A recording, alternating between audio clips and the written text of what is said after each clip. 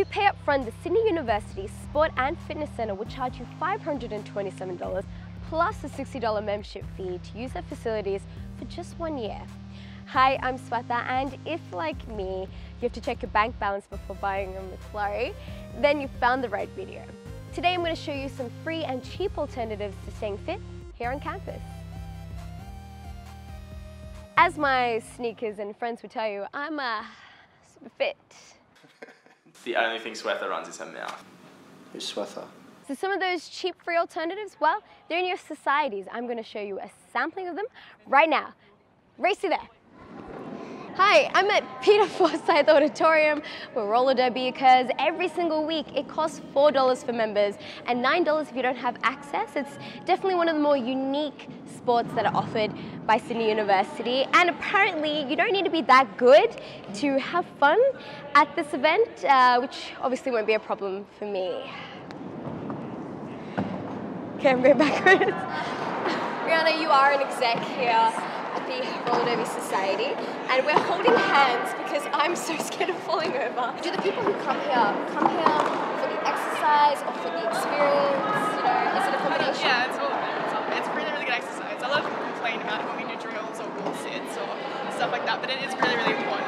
We do a lot of like down low, and we do a lot of kind of carving, and we do squats. Since we're always down low like this, it's exhausting. When you get home tomorrow morning, your thighs are going to be killing you. Even just from like 5 minutes. Just for 5 minutes?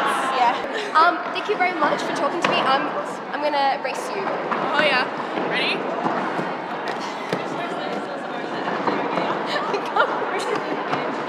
Well, if roller derby isn't for you, let's check out some hip hop. Here at Studio B, Soul Express runs some of their classes. They run every single week on Tuesday, Wednesday and Thursday. It costs $2 for members and $5 for those of you who don't have access. But if you want to access some sick moves, then you should definitely check out these classes. For Soul Express, we teach choreo, popping, breakdancing and hip hop. Through dancing, you can definitely be fit both physically and mentally.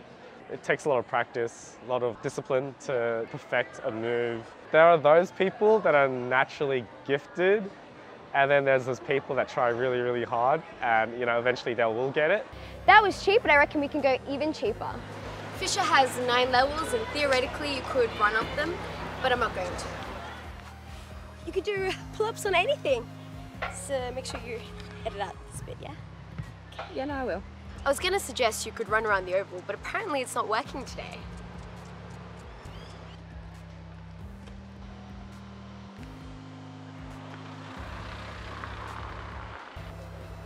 So here's Bosch. Don't even have a class here, I just did it for the video. Well, I hope you enjoyed those tips. Maybe one day you'll be as fit as this. Can I use the air to push me? Inertia!